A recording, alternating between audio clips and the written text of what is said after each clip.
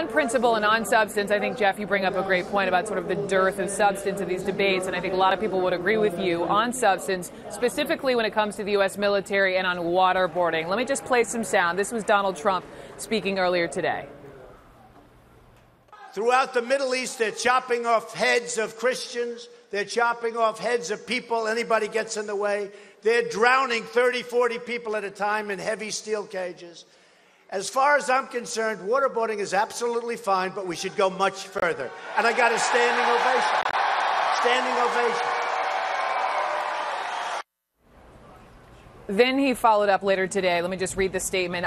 This is Donald Trump, quote, I will use every legal power that I have to stop these terrorist enemies. I do, however, understand that the United States is bound by laws and treaties, and I will not order our military or other officials to violate those laws and will seek their advice on such matters. I will not order a military officer to disobey the law. It is clear that as president, I will be bound by laws just like all Americans, and I will meet those responsibilities.